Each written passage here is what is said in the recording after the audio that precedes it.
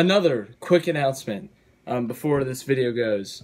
So, as I said yesterday, so I'm making this on a Tuesday, posting it tomorrow. So it's Wednesday. So this was made yesterday, but it's being posted today, Wednesday. I'm going to be working tonight, Wednesday night, and Thursday night on the Chase Elliott 2016 Michigan video for you guys. I'm going to try to put as much effort and as much time into it as I can to make it the best it can be. So for that, I'm going to make this today, and I had to pre-make it due to time constraints, and then just to give myself more time to make out that other video. It'll be posted Friday. It'll be premiered. It's just a matter of what time. So I'm putting a poll on Twitter for what time you want. If you want an afternoon, morning, preferably not later, but if you want that, I'll put another option. You can put that in the comments, but I'm just letting you know there is a poll that I will be making once this video is uploaded, and you will have till Thursday night or Friday morning to decide when you want it. So yeah, that will be when I decide it. It'll most likely be Thursday night that I will close the poll. But today, we're going to look at this. Joey Logano, why did he not move Martin Truex Jr. for the win? We're going to talk about the value of a win in this playoff system and the difference between the races from 2018's Martinsville and this year's Richmond race. So, starting off, obviously the meeting, we know what that meant. Joey Logano was in no position last year to mess around and get second. He had to win. He was in a tight point situation on making it to Homestead, and he had to win to advance. He didn't have to win, but it would have been safer, whereas Truex had like a 30-point buffer. So he ends up moving him. Let's just watch that clip real quick. Looking for his first short track win, as well as a trip to Miami to try to defend his championship. The 2017 champion, will he get the bumper? Yes, he does. Here comes Logano. Logano on the inside, a drag race, they're sideways, and it's going to be Logano getting the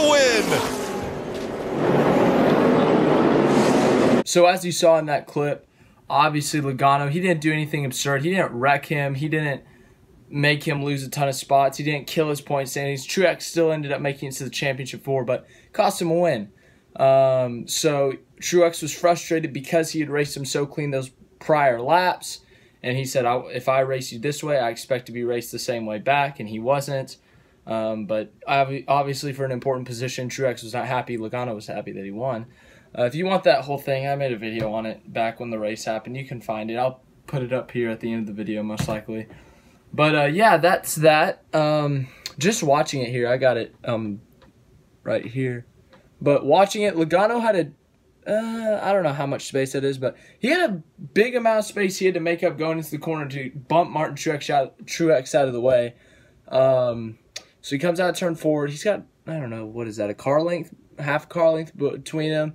Goes in, has to rough him up, bump him a few times to get him out of the way, and then he has to shove him out of the corner, and that's how he wins the race. So what does a win mean? So a win in the current system that, okay, this is distracting me. I gotta pause this real quick. The current system that we're in, a win means a lot. A win means 5 playoff points, which means when you start the playoffs, you got 5 points for a win. And in the playoffs, it means advancing to the next round, and then obviously you still get 5 points, and these points carry over. So usually Cup Series wins, they mean wins. It's like, oh yeah, we won a race in the Cup Series, the best series that you can get. But now they put a little more value in a win. A win gets you in the playoffs. A win advances you in the playoffs. A win gets you points in the playoffs. So it means a lot. And don't forget, you get a lot of money for winning too. So that's that. And you get a pretty cool trophy depending on where the win is. This case, it was a clock, a giant grandfather clock. But yeah, so you get a big reward, big points reward, big standings reward. So it's worth a lot. The system we are in, wins mean so much for points. I just said that all. But yeah, it means so much. And so drivers will do whatever it needs to take to get a win. So Logano, he already has a win in the bag this year. 2019. We're to 2019 now. We've moved on from the Martinsville thing. We've explained the significance of that. Martinsville 2019 spring race, 9th race of the season. You still got 17 till the playoffs. And you got 27 till the end of the season. You don't need to do anything absurd and make a rival. But at the same time, 5 points. 5 points. Now let's watch the clip of Richmond when Logano could have done the same exact thing to Truex. Getting a big run off the top. It's all going to come. He's going to get there. It's going to come down. Don't give him the outside. It's going to come down to it right here. Truex Martin moves Truex makes that car wide. Short track win #1 for Martin Truex and Joe Gibbs Toyota. So obviously Richmond and Martinsville are much different tracks. Martinsville's a half mile with very narrow turns, very sharp turns. So you got to brake pretty hard. It's heavy braking, slow turns, and Richmond's .75. It's not as narrow as turns. You can use multiple lanes, and it's definitely a different track. That's my point. So you can compare. You can say you can't really compare them, but I think you can. That's why I'm making this video. That's why I'm comparing them. Looking at it, Logano, I'm going to play it real quick. He had the same amount of space, but he jumped to the outside because he thought he would have more speed, but that just gave Truex an opportunity to block him up top. So, analyzing it here, Truex goes low anticipating what happened in Martinsville. He anticipates Logano to push him out of the way and go ahead. So he anticipates that. He's probably holding on to the wheel left, making sure that if he gets bumped, he stays down. But Logano surprised everyone by going to the top, in my opinion.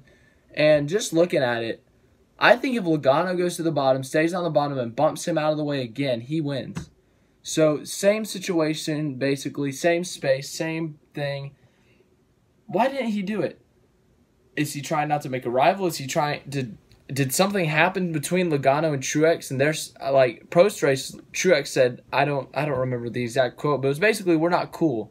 So they might still have beef.